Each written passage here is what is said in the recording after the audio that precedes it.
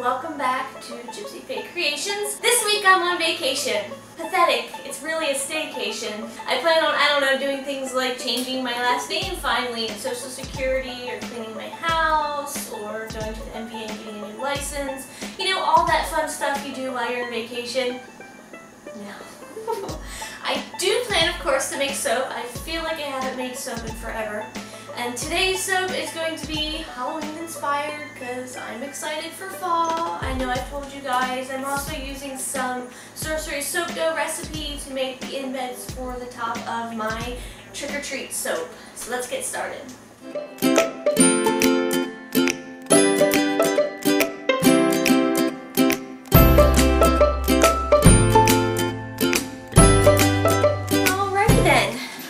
My oils that have been melted down and sat at room temperature, as well as my water, lye, and sodium lactate.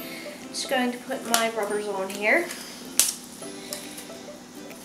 Always wear protection. Of course, I'm having a little trouble here with these. Alright. First step is taking our kitchen vibrator and combining our lye solution into our oils. In you go. And then we're just going to give that a whirl.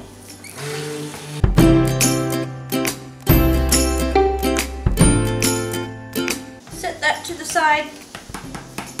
And we're going to split our bucket of soap here into 4 buckets.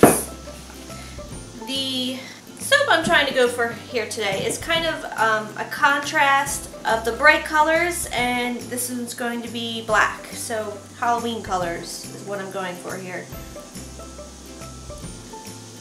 I've got some Firefly in here, I've got some Mango Tango in here, and that one is Lime Appeal, and they are all from Nurture Soaps. And then I'm going to add some activated charcoal into this one. Let me add it to the right one here. This is going to be kind of the soap base. And I want to add, I love adding sparkles to it, so I can't just add the activated charcoal and be done with it. I have to add some black onyx flare, you know, give it a little flair. Sparkles. And that one. And then we're going to give each one of these a little whirl, starting with the yellow. I think I want it to be a little darker. Just a little bit darker in that. Looks too gray. The fragrance I'm using today is from, where is it from? Nature's Gardens and Candles. I get Nature's Gardens and Candles and Nurture Soap mixed up, like they both want to come out of my mouth, so I'll say like Nature's Soap. And the fragrance is called Trick or Treats, and I'm just going to read to you what is in that particular fragrance. It says it's a fragrance begins with top notes of pumpkin, persimmon, apple, followed by middle notes of blueberry, elderberries, currants, orange, and cinnamon, and well-rounded with base notes of sugarcane and vanilla. It sounded good to me. I liked the picture, I liked the name, I was inspired by the name to make the embeds that are going to go on top of it. So, split that up, and I'm just going to take a spatula and kind of mix each one of these up, scraping down the sides. Make sure all the color is incorporated, not stuck to the side of the bowl. I'm liking that yellow.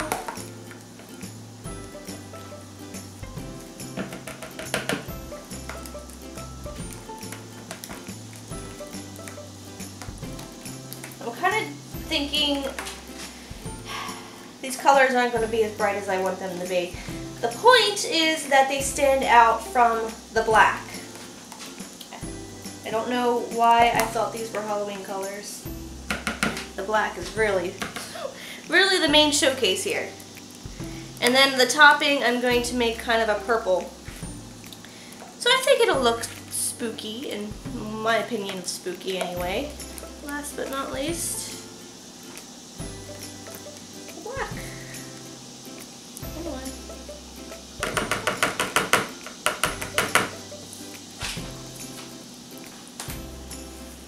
I'm hoping that everything doesn't run together when I pour it. I don't want like the black to mix in with the green and have some fugly color. But that's the beauty of making soap. You just don't know what you're gonna get. Everything here looks good. Smells really good. So let's get the pouring in this. Alright, I am going to start with the black. And then I'm just kind of dropping the colors into it. And whatever pattern comes out here. I don't think I made enough yellow. I'm going to scrape it all down, get it all out, and you go continue with our colors.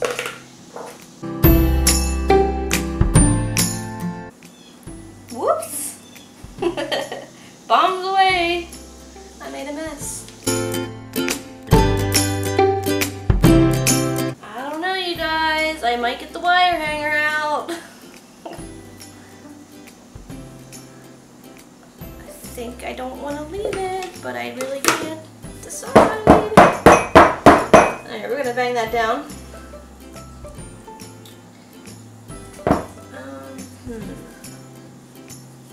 Yep, look at that. Every little bit counts. I think I'm gonna do the wire hanger. I don't want to. I just want a little bit. Just a little bit of swirl in there. Kind of bring all the colors up and around. Not too much, because like I said, I don't want that black ruining everything. I want all the colors to blend together. Alright. It is what it is. Spray it with your isopropyl alcohol. Cross your fingers, and it might just look extra spooky. Alright, I'm going to get my topping together, and I'll be back. Ready to go with the topping here. I am using a Wilton 8V piping tip. And I'm just making 3 across. And I've used some Purple Vibrance mica to color this. And I'm loving how this tip looks. This is gorgeous. Ooh, if you pull up, that looks good too. First time using this on the top of a soap besides cupcakes, so I'm a little excited here. Alright, add another layer.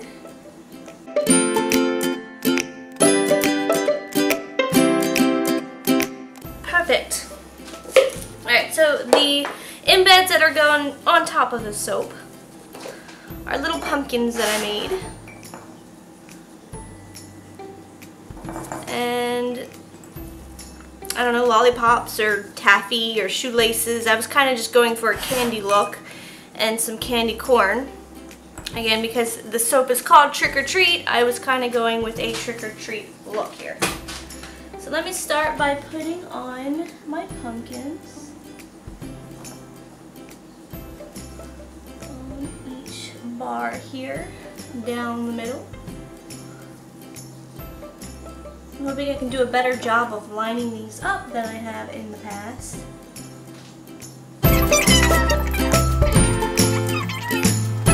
Can't tell if I'm lining these up right, guys. Can you see that?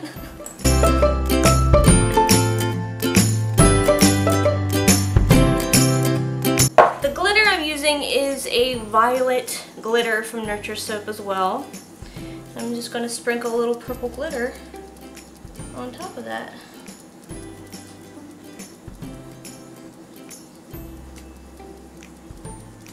And I'm quite happy with it.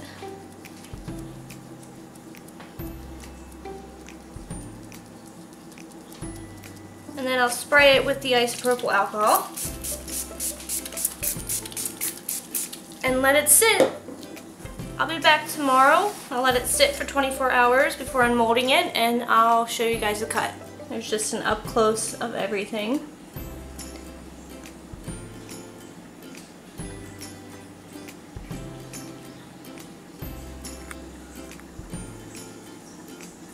Now we're ready to cut this pretty little thing here. I am so excited about this little spooky soap.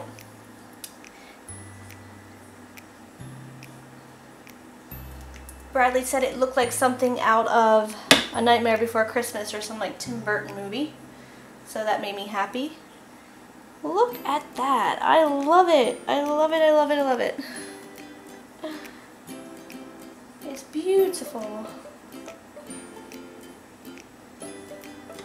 Some of my pumpkins lost their stems though. A little upset about that, but you know, it happens.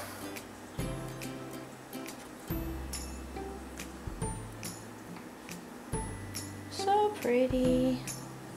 Those colors are really vibrant too. That's exactly what I was going for. This smells really good. My new favorite tip for the icing is this Wilton 1B. I think that's what it's called. I just think the topping on it turned out so well. Like it's perfect.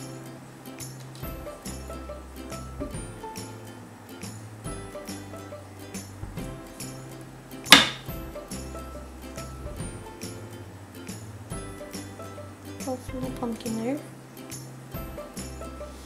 I'm glad I did that hanger swirl. It looks really good in here.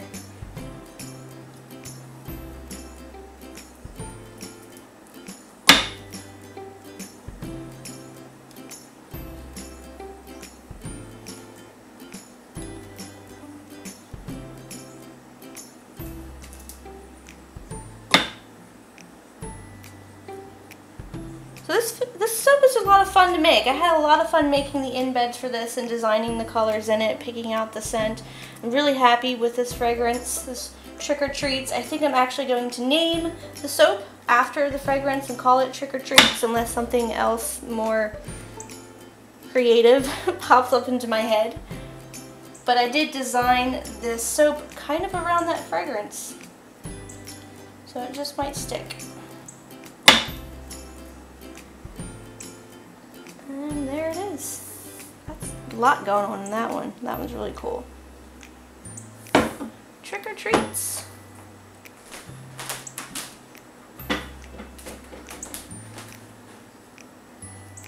I'm digging it. Loving the colors, loving the icing topping, loving the embeds on it. Like, it turned out exactly how I imagined it. Perfect. I don't know what all I just said there. I don't know what you said again, there. and I'm going to forget half of what I said and just repeat the other things. So. So, there you have it. I hope you guys enjoyed this video. If you did, please give it a thumbs up.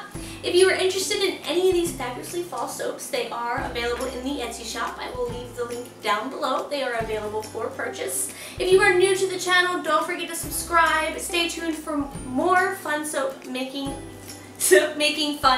videos. Any questions or comments, leave them down below. And thanks for watching, guys. Until next time, smell you later. That's pretty good.